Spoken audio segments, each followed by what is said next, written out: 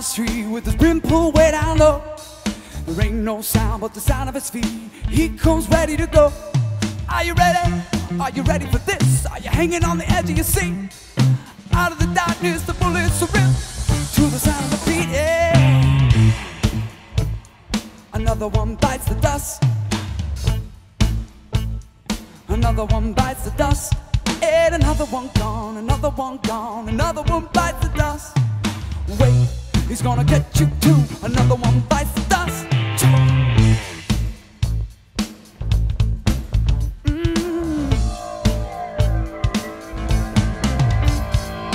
How do you think I'm gonna get along without you when you're gone?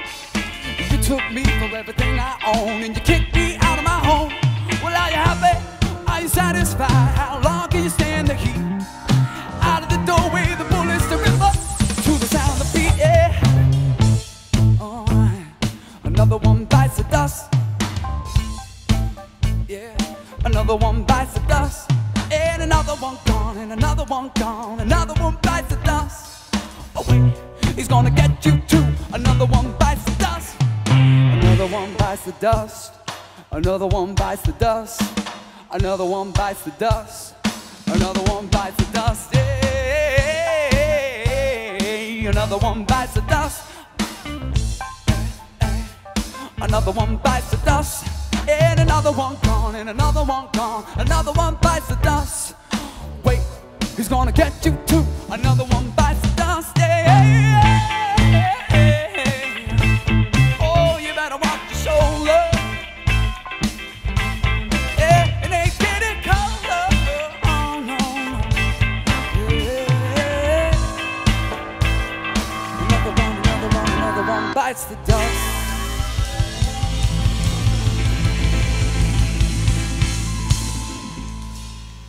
This is our second sermon in this series, Horns and Halos. I mean, we went to Facebook and asked you guys, hey, what's your question about this spiritual battle that we're in? And we're going to try to cover some of those questions throughout this series, Horns and Halo. And we started out last week talking about the spiritual battle, that there's this epic battle going on in the spiritual realm between good and evil, and it's a struggle for our soul. Now, we know that we said last week God has created us on purpose, with a purpose, and for a purpose. God's got a plan for your life, but the devil has a plan for your life as well. Jesus said in John 10:10, the devil comes to kill, steal, and destroy. That is the devil's plan for your life. Now, he's got a lot of tools in his arsenal. And one of those tools that he throws at us, one of the weapons, is temptation. And we're going to talk about that today. The devil made me do it, right? That influence that he has over us. I want to set it up kind of like this, and I want to ask you a question. I don't want you to tell your neighbor or answer out loud. You might not even know them, and it's kind of weird if they heard this. But what is that one thing? What's that one thing that the devil uses to tempt you the most? That one thing, I mean, you should know what that is. That everybody's got that one thing, or those two things that the devil uses to tempt us.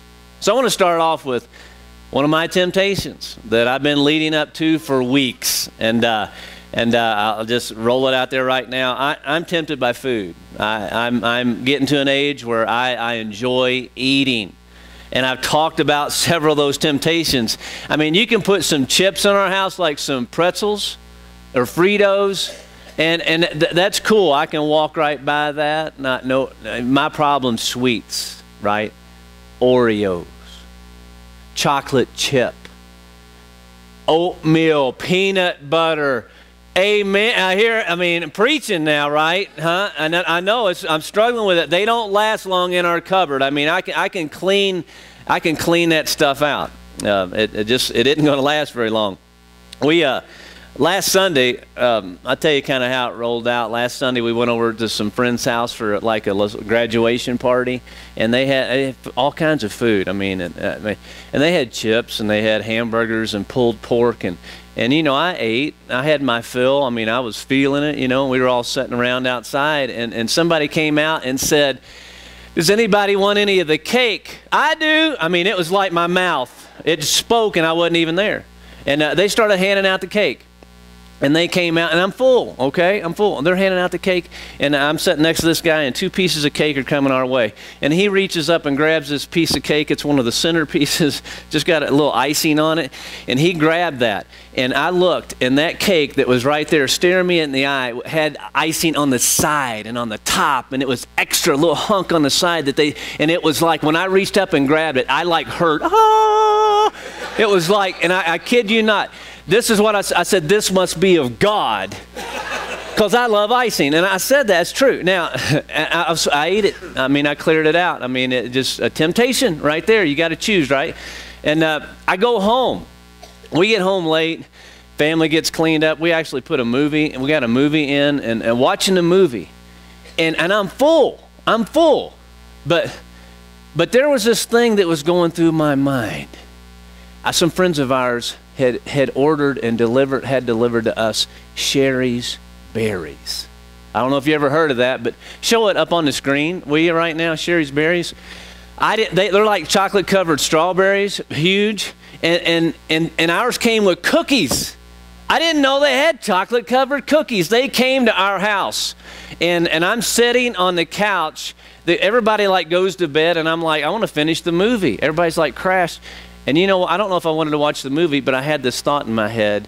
There's a piece of that, there's a half of a cookie in the refrigerator, and I was thinking about that through that whole movie. In fact, instead of just doing can you bring me some of the Sherry's Berries cookies? I just want to, just show you this right here. Thanks, Jim. You can just, yeah. Here, they wrap them individually. They are so, I mean, you're looking like, I'd say at least 400. I mean, I don't care about the nutritional value of that, right? It's like ignorance is bliss. I don't want to know. I mean, you just look at it, and that's 100 calories, I think, you know, right there, just a thought. And we had them in the refrigerator. And you got to, like, open them with scissors because it's too tough, you know, packaging. And you break it in half, and can you smell that? It was awesome. Here, Jim, give me. I went and I got that, and I ate that other cookie. Now I want to ask you a question. I'm not going to ask you if you came to church with Sherry's Berries cookies on your mind, okay? I'm not going to ask you that because nobody did. But I want to ask you this. When I'm holding that cookie and you're seeing that, I mean, it's like, hey, preacher, what are you going to do with those after church? I'll take those off your hands. I mean, right? Are you willing to, would anybody want those cookies? Yeah. Yeah, well, that is how temptation works, right? I mean, you're not thinking about a thing and boom, Sherry's Berries cookies. Right there in your mind, right? That's how it works with me. That's how temptation works with everybody. This thought that just pops in your mind. And you know what you got to do with that temptation? You can either go after that thing or you can run away from that one thing. We're going to go into the scripture today. And we're going to go to Genesis 13 in a moment. But I want to start with a passage from the book of James, a classic passage in chapter 1. James rolls this out, the brother of Jesus. And I want to just read right here, verse 13. And the Bible reads this. It says, when tempted. Notice it says, when tempted. It doesn't say if you get tempted. It says you're going to get tempted because you're like everybody else. And God is telling us when you're tempted. No one should say God's tempting me, for God cannot be tempted by evil, nor does he tempt anyone. But each one is tempted when, by his own evil desire, he is dragged away and enticed. In other words, you know, you have people say, the devil made me do it. Look, the devil can't do a thing because he's not all powerful unless you load the gun and you put the gun in his hand. He cannot shoot you. He cannot touch you. God is all powerful. The devil is not, but he works at the place of our desire. He's actually going to tempt us in the areas where we're tempted, because you know what? The devil can't tempt me in some areas. I just don't fall for that. It's our own evil desire. Look what happens next when we fall to some temptation. Then after desire has conceived, it gives birth to sin. And sin, when it's full grown, gives birth to death. To death. So if you don't get anything else out of this message today, understand this. When you fall to temptation, temptation leads to death. Every time it leads to death. If you choose to fall to the temptation and fall to the sin, things will die. And you will experience the death of a marriage. You'll experience the death of a career. You'll experience the death of a relationship. You'll experience the death of your finances. Sin always leads to death. And don't miss this. There is a progression that's going on in the book of James. It's like a cycle. I mean, I'm just not going to wake up one morning and go look at my 600-pound life, right? It happens in a progression. And I want you to identify today when we look at this, where are you in this progression? Where are you in this cycle? Because we're going to look at 4 stages, 4 phases, 4 progressive steps until we reach death if we fall to temptation. And the first step is this, flirtation. Flirtation, in fact, I want to have some audience participation today, and I don't want you to get tempted to get angry at the preacher by saying he made us say something all through the sermon today. Don't fall to that. So everybody on the count of 3, 1, 2, 3, flirtation. Everybody knows what flirtation is, right? You flirt with somebody, they flirt back. Flirting is literally seeing how close we can get to something without making that final commitment, right? It's flirting without actually getting all the way there. I mean, that's how it works. That's flirtation. So now we're going to go back to Genesis 13. There's a guy named Abram in the scripture. He's later known as Abraham. And if you have a church background, you know that song, right? Father Abraham had many sons, and Father Abraham, and I am one of them, and so are you. So let's just praise the Lord, right arm. You know, do you remember that? It's like, thank you, preacher. I grew up with that. It's stuck in your mind. You know, praise God if you don't know that.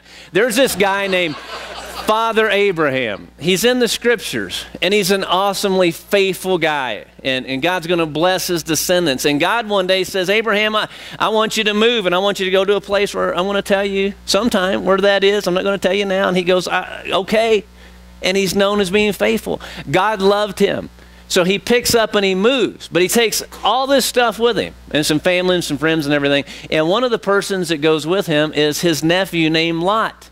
And this is the character we're going to look at today. His nephew named Lot. So get this. God blesses Abraham because he's so faithful. But because Lot is with Abraham, Lot gets blessed as well. So get this. You can be blessed by God just by who or what you're hanging around. So you need to know who or what you're hanging around with, right? Who or what you're associating with, because God works that way. So Lot, in the Bible right here, there's God's blessing him. And they're like going out, and God blesses Abraham and Lot so much that it's like one of their servants start to fight with one another. It's like, you know, what kind of day you having today, Lot? Well, you know, it's another bad day. Our servants, we got so many of them, they're just fighting again because we're so blessed, and they're just tripping over one another. And Abraham, I mean, that is a wealthy man's problem, you know. They're so blessed. And Abraham goes to Lot and he says, look, we just need to kind of part ways, and there's so much land out here God's given us. I'll go over here, and you can go anywhere you want. Anywhere, Lot. You can go anywhere. Choose where you want to go. And we're going to pick up the story in Genesis chapter 13, and we're going to see here where Lot decided to move. So in Genesis chapter 13, verse 12, the Bible says that Abram lived in the land of Canaan, while Lot lived in the cities of the plain. And listen to this. It says, and he pitched his tents near Sodom. He pitched his tents near Sodom. And in fact, I want you to say near Sodom with me on account of... Yeah, well, yeah, you did it right there. Near Sodom, and this is huge, and this is why it's huge. The next verse, it says that the men of Sodom were wicked and were sinning greatly against the Lord. So we got Lot in this story, and he pitches his tents near Sodom, near this wicked place. And if we could time travel back and say, Lot, why did you choose near Sodom? You know what I'm saying? This wicked place. And Lot would say, you know what? It's okay. It's like there's a lot of stuff in that city, and we know that it's wicked, but we're not going there. It's like we know about it, but I just want to get close enough because there's something about it that intrigues me. I just want to see how close I can get to Sodom. So he pitches his tents near Sodom. You see what he's doing? Now I want to illustrate this point with this stool right here. This stool, I want this stool to represent sin. And if you're a parent, I think you'll get this illustration pretty well, right? So that represents sin, and you tell your child, don't sit in that chair, and what your child do? Don't sit in that chair. I'm not sitting in it. I'm not sitting. Oh, I told you, don't sit in that chair. Not going to sit in it. I'm not sitting in it. No, I'm not. I'm not sitting in this chair. Isn't that what we do? That's exactly what we do as adults, is we get as near to sin sometimes as we can because we just want to see how close we get. Lot pitched his tents near Sodom. He knew what was in that city. I mean, back in youth ministry, back in the 80s when I did that, this was a question that middle schoolers and high schoolers always ask. I hope it's different today, but they say, how far can we go before it's sin? How far can we go? And we used to illustrate it with a baseball diamond: first base, second base, third base, home base. You know, first base holding hands. You got all that other stuff. Home base, always home run. Still means the same thing, I guess, today, right? How far can we go before it's really sin? How far can we go? There is this flirtation stage. And that's the wrong. We should not be asking how close can I get to this? Because a Christ follower should be saying, how close can I get to Jesus? Because the closer we get to Jesus, the farther it is that we get from that flirtation that's trying to draw us in through that temptation. I want to tell you how it worked out for me. I have confessed this before this congregation. I know I heard a couple of gasps, but I want to illustrate it again. I think it's important.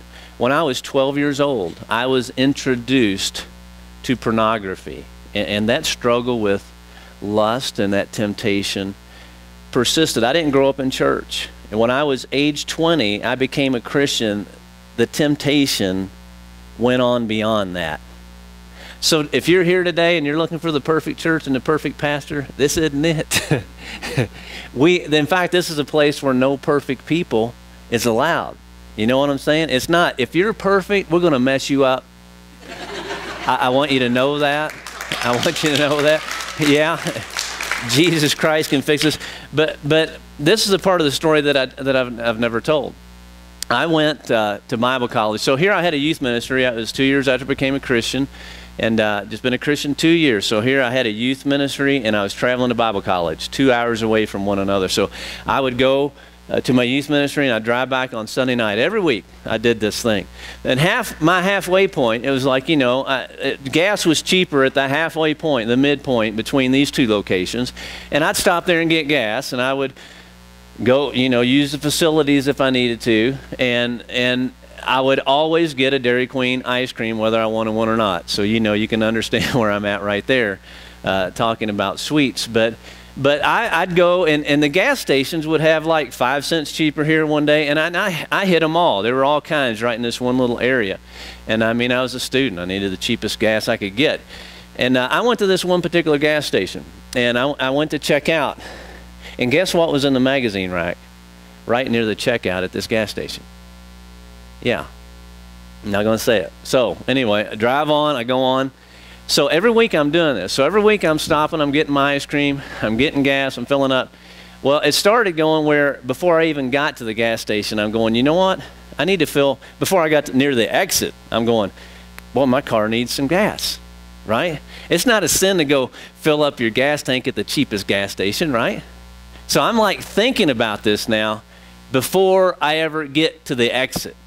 And that starts going on. And then I'm starting to think, so I'm going to this gas station, I'm checking out, and I'm checking this stuff out every week. And then I started thinking, you know what? I hope there's nobody at the gas station when I get off at the exit, because nobody's going to be in line. And that means I can linger there. And I would get off with anticipation, with excitement. And I remember one time I got off that exit, and there's nobody there. And I would go and I would look at the candy, right? And I could see, because see, it's not a sin, is it, to look at magazine covers? Is it, right? And I checked out, and you know what I did one night? I bought a magazine. I did. And I got in the car, and I was so sickened by that. I mean, I'm thinking, what if that guy knows somebody that goes to the Bible college? He's going to tell them I'm going to get kicked out of school. I didn't have that thing very long at all, and it was gone. But that's how temptation works. Temptation works when it starts it starts with flirtation. And the question today is, what are you flirting with? What are you flirting with in your life that you know that you need to be fleeing from? What's that one thing that you're pitching your tents near Sodom so close because you think you can handle it? We need to ask that question, because I tell you what, if you don't know where you're tempted, you're going to fall to that temptation. Stage one is flirtation. Stage number two is rationalization. Rationalization. That's a big word. I want you to say it with me. 1, 2, 3. Rationalization. We all know what that stands for. When we make rational our lives, rational lives.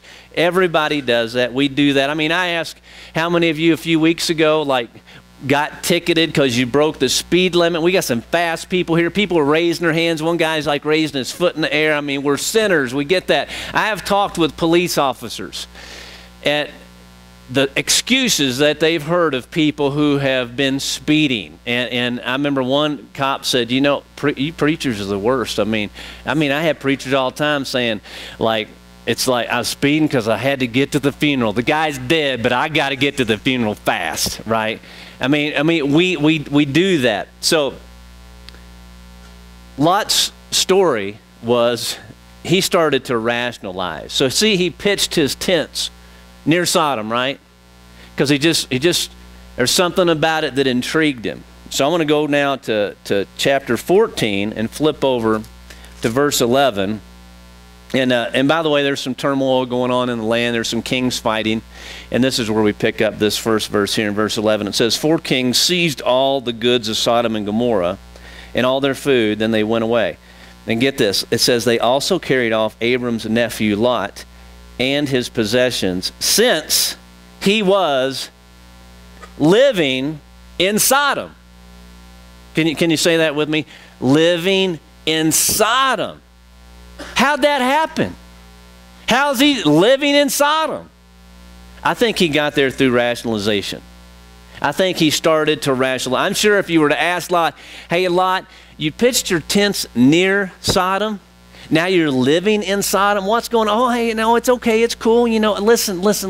My kids, they were going into Sodom High School every day. I mean, they had back and forth. My wife belonged to the Sodomite Exercise Club. And 3 days, she had to drive in. And I'm working here, and I've got to go get my supplies into Sodom. I tell you what, it just ended up being, it's a lot easier just to move here. It was just simpler to move here. He is living in Sodom. I mean, don't we do the same thing? Don't we rationalize? I have spoken, there are couples that are living together. And I want to say this, if you're living together and not married, I'm glad you're here. I mean, it's awesome that you're here and that you're wanting to follow Jesus. But I've asked couples that are living together this question over the years. And I'm going, you know, how'd that end up happening? When did you make that transition? You know, usually in a premarital counseling situation where I'm going to marry the couple. And they say, well, you know, we were like working at the same place, and it was just so much convenient. It was just a matter of convenience. We just ended up moving. Instead of doing all that driving, we just moved in together, or it was just cheaper. You know, it's just like, why rent 2 apartments?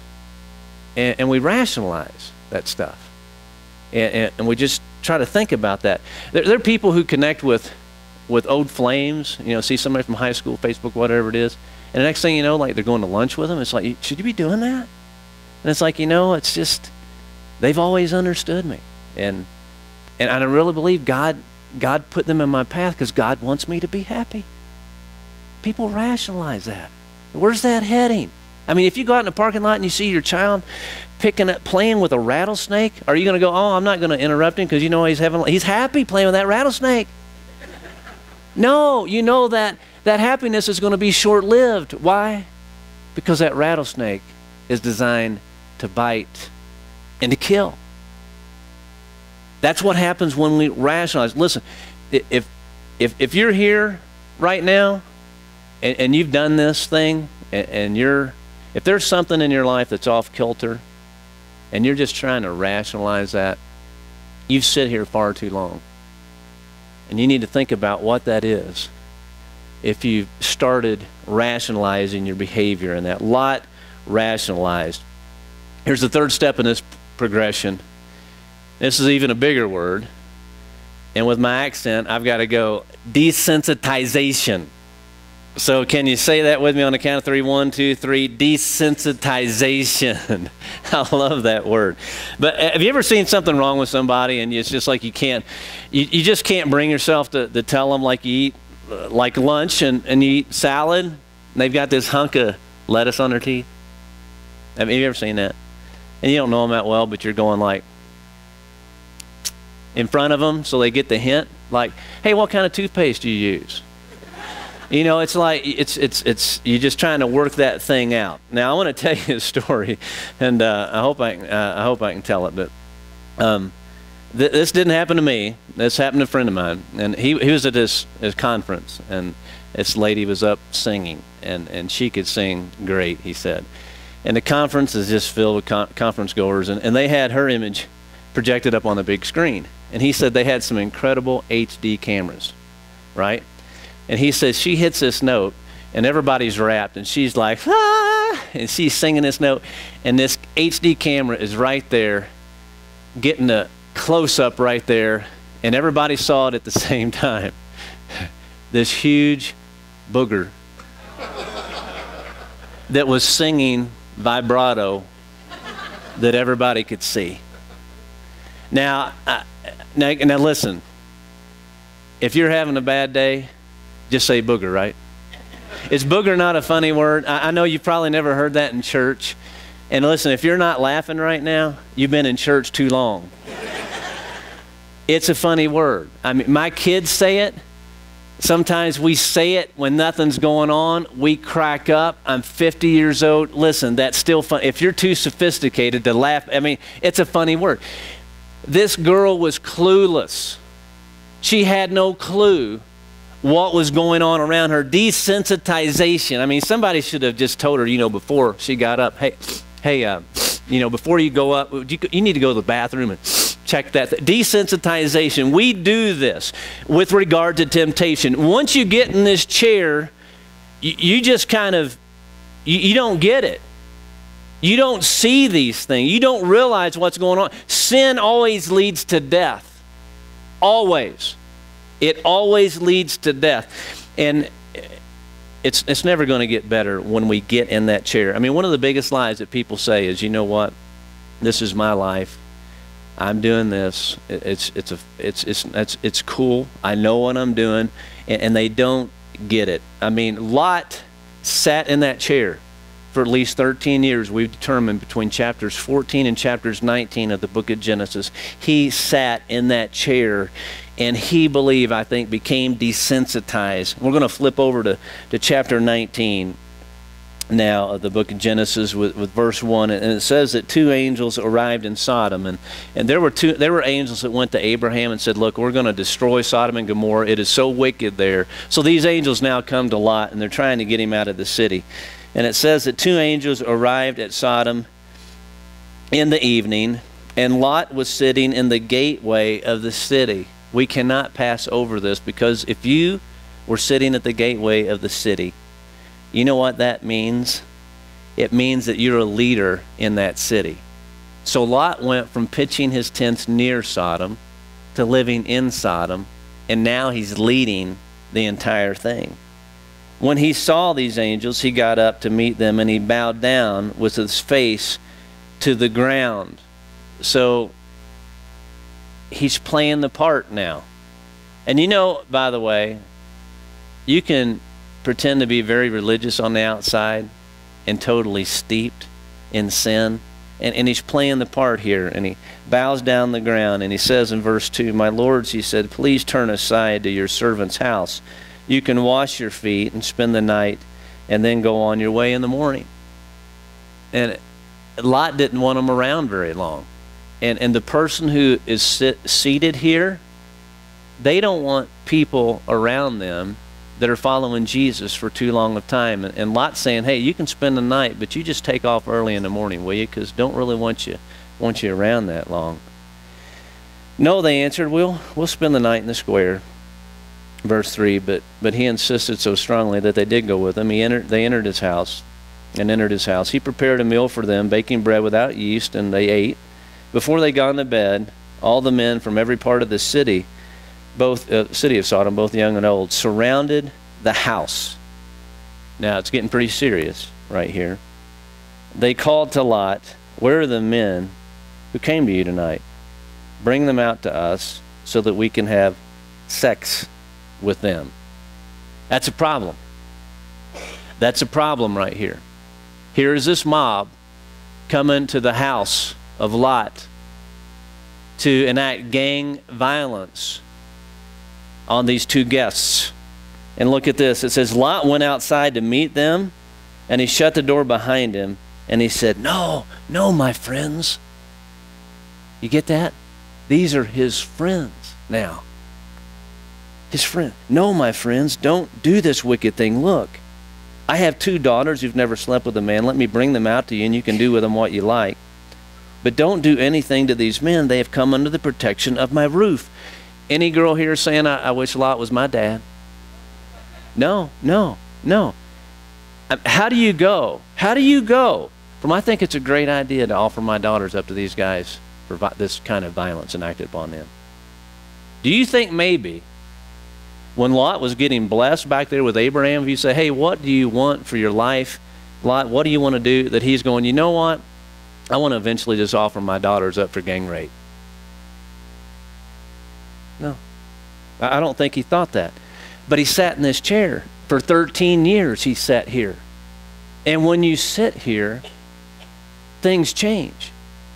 If you're here 13 months, if you're here 13 weeks, 13 minutes you sit in that chair, and your perspective is going to change. It's just, you're going to be affected by that. Sin always leads to death. I heard about this reality show just this past week. It's called Snake Salvation on National Geographic Television.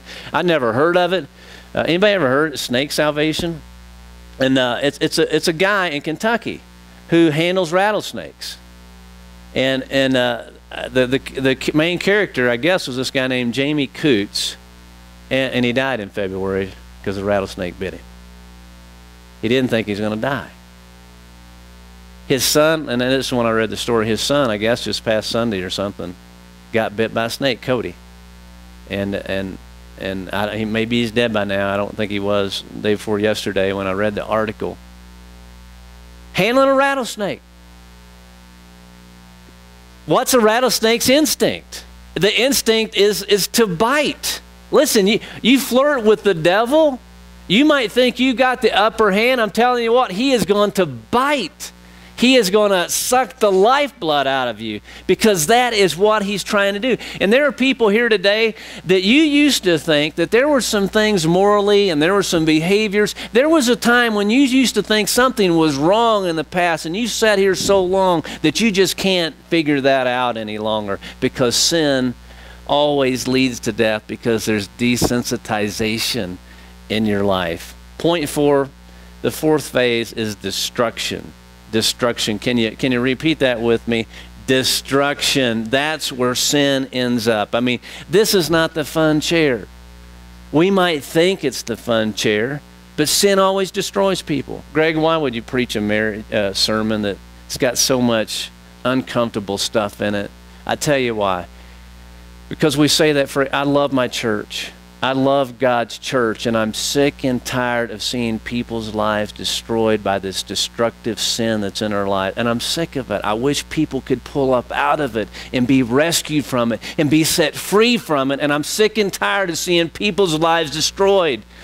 These angels, they like go to Lot and say, bro, you got to get out of the city. You've got to get out of here. We're going to destroy this thing. And he hesitates. He doesn't want to go. And they take off. And the story is that Lot's wife looked back and she turns to a pillar of salt. We don't have time to get into that. But he grabs his 2 daughters and they go flee. And they try to find a place. They enter a city, but they're afraid there. They end up living in a cave, homeless. Here's this guy that was blessed by God. He had everything. And he's homeless with his daughters. Because sin always takes. Sin always destroys. Sin always gets the upper hand when you fall to that temptation and you start sitting there and it starts taking its toll. Verse 30, jump down to verse 30. It says that Lot and his 2 daughters left Zoar and settled in the mountains, for he was afraid to stay in Zoar. He and his 2 daughters lived in a cave. One day the older daughter said to the younger, "Our father's old, and there's no man around here alive with us, as is the custom all over the earth." Everybody's doing it. Everybody's doing it. "Let's get our father to drink wine and then lie with him and preserve our family line through our father." I mean, does anybody think that she's thinking right? I mean, she's lived in that place for how long? That night they got their father to drink wine, and the older daughter went and lay with him. He was not aware of it when she lay down or when she got up. The next day the older daughter said to the younger, "Last night I lay with my father. Let's get him to drink wine again tonight, and you go in and lie with him so we can preserve our family line through our father." Some desensitization taking place here. So they got their father to drink wine that night also, and a younger daughter went in and lay with him again. He was not aware of it when she lay down and when she got up. So both Lot's daughters became pregnant by their father. I mean, anybody want to, that's weird. That's weird. I mean, do you think when Lot pitched his tent near Sodom, and you could have went down and said, "Hey, define success. Where are you heading in Lot? Where are you heading in life, Lot?" And he's saying, "You know what? I just can't wait till my wife's dead and I'm homeless and I impregnate my daughters." You know, do you think he would have been able to articulate that or thought that would have ever happened? No. But flirtation leads to rationalization. It leads to desensitization and ultimately destruction. So the question is today, how in the world do you get out? How do you get out? How do you climb up out of that chair when you really don't see what's going on around you? How do you do it? The Bible has a prescription that works. And there's a couple of steps. And one is we got to confess to God. We've got to confess to God. In fact, can you say that with me? Confess to God. We've got to confess to God. In fact, the Bible tells us in 1 John 1:9, it says, "If we confess our sin, He's faithful and just and will forgive us our sins and purify us from all unrighteousness." I know a guy that used to say, "That's the coolest verse in the Bible. I can go out and do what I want, and I just confess it to God. And He's got to forgive me. I can do whatever I want because of that verse." That's not what that verse means. It's not what it means.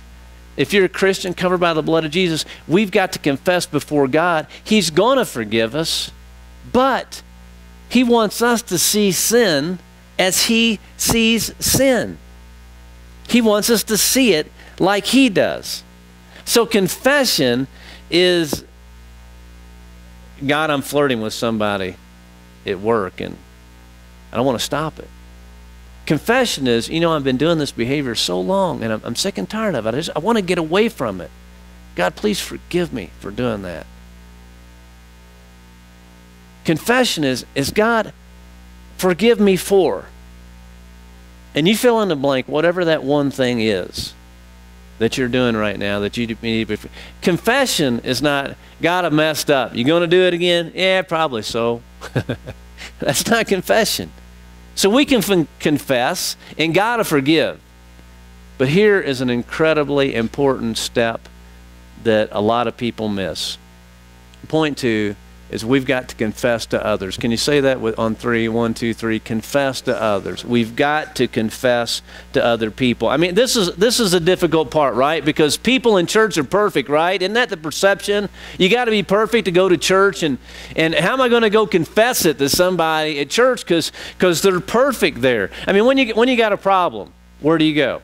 When you got a problem, you go to the bar. I mean, I spent a lot of time before age 20 doing things I shouldn't have done. When you got problems, you go to the bar. When you get your life perfect, you go to the church, right? So why would we think that we would go to a church filled with perfect people to confess to somebody? Because if I do that, they're going to kick me out of church. You know, hey, I know they crucified Jesus, but you should have seen my old church. A lot of people getting crucified in my home church. There's no perfect people in this church, and we've got to understand that. And we can feel, in fact, the people down your road left and right, they've probably sinned 2 to 1 against you. Don't look. If you did that, that'd be 3 to 1. You know what I'm saying? That'd be weird. And we start judging one another, right? The book of James tells us this, and I want to read this verse together.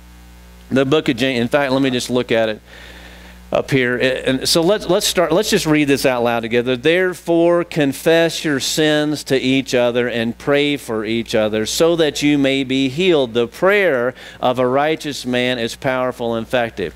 So we pray for each other. We confess to one another what? So we can be healed. Healing comes when we confess it. I told you about the struggle that I had since age 12. I still struggle with that temptation. Yeah.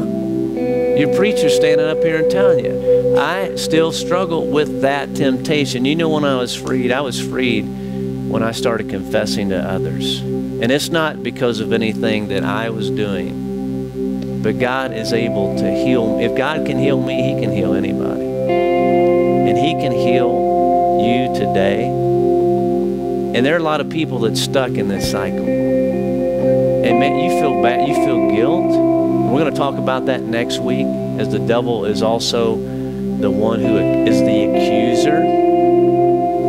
And you're struggling with guilt, and you confess to God all the time, and you just can't climb up out of that one pit. It's because you've not been healed. You've not confessed to others. We're going to start Celebrate Recovery here in a few months, where it's going to go on every week, because there is some intense battles that people are facing, and we need this. This confession to God, confession to others is point 5. It's step number 5 in that process. And I tell you what, you may never be healed of that one thing that not only are you tempted with, you may always be tempted with it, but you're going to keep falling to it until you're healed and until you confess that with other people. What is that one thing? The devil can't make you do it.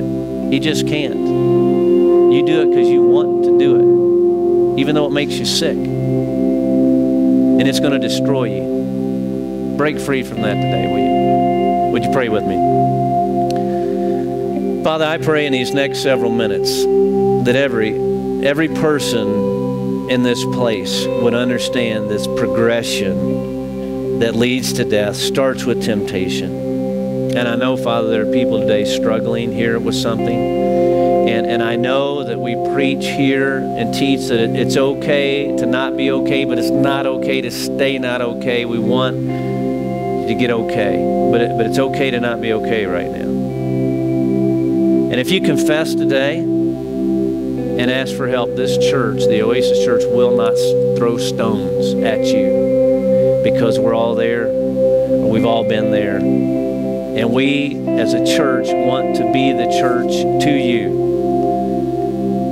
If God has spoken to you today and said, look, you need to flee from that thing that you're doing. You need to confess to me, and I've heard you, God, saying it, but you need to confess that to others so they can walk alongside you, because you need people. You need to be healed of this and stop in the struggle. As the church, we want to be that for you today. We want to pray with you. We won't throw stones at you. And we've tried today to prepare a way to do that. There are people that are moving right now, that are getting up and brushing by you. They're going to be standing in the lobby, going through the back doors. And today you have the opportunity to go meet with them and pray. And we're going to take you to a private room. And nobody's going to be alone. But we want to pray and have that privacy today because we don't want any barrier to be broken, because you need to be healed of that, and God wants you to be healed of that. And let me tell you what, Satan is doing everything he can in your mind right now to say, don't do that. You can do that later. You can climb up. You can pull yourself up by your own bootstraps. You don't have to depend upon other people. God has made us a path of healing in Scripture, and he says to confess one to another and we'll be healed. We want to offer you that today. Today, if you have heard God's voice and you need prayer and you want to confess, we have people waiting in the lobby right now. If you would get up right now and exit through the doors. I mean, people probably think you're going to the bathroom. You don't have to worry about that. If you need prayer and you need to confess, please get up right now and hear the Spirit's voice and start the pathway of healing. Start the pathway of healing today. Nobody's perfect here. Nobody here has it all together. We just want to help you walk away from that thing that's going to kill you. Father, we thank you for your freedom. We thank you that in you, that we are freed, and what we have done does not define us. I pray, Father, that everyone who has chosen to sit down in this sin chair would be set free today, that you clean us up, that's the purpose for your death on the cross. And Father, I pray for freedom today, freedom to have the courage to allow us to follow you like you've called us to do.